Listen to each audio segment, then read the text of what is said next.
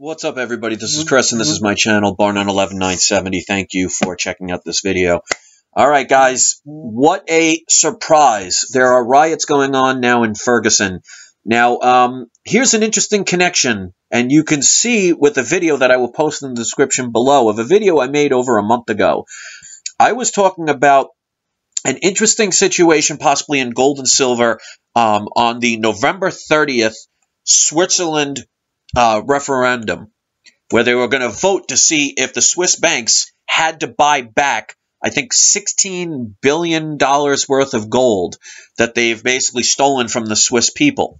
And I said in that video, watch either a week before or a couple of days after, you would see some kind of event that would distract people from this event. Well, 6 days before, all of a sudden we have this Ferguson grand jury, and I posted an article in a video I made today that was saying that I thought it was strange because somebody on Facebook said the verdict was soon to be announced, and I saw a USA Today article that was talking about 30 minutes before the verdict ever came out that they already knew what happened. And then the timestamp on it changed. So I already have it documented that this happened beforehand. But I was talking about over a month ago when I was talking about November 30th as a key date for people to look at. Well, now there are going to be riots in Ferguson, and there are going to be people that are going to be, the mainstream media is going to be focused on this event for God knows how many days.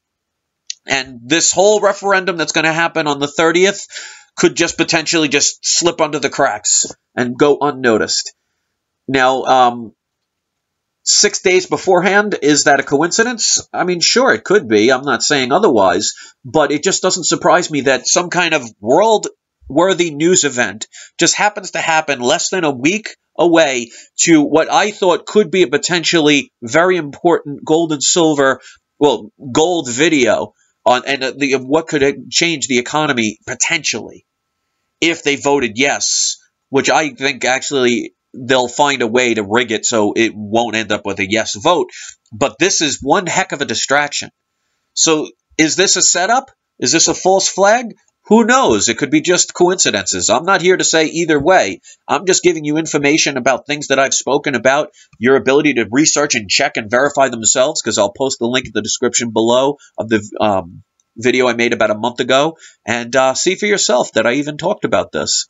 What a surprise. So, you draw your own conclusions, but, the average person now is going to be glued to the mainstream media television, and they're going to believe everything that's presented to them, because their whole life is based on belief systems instead of self-verification. And this could potentially slip under the fingers of the rest of the world noticing what's going on in Switzerland, which is going to happen in less than a week. So, interesting.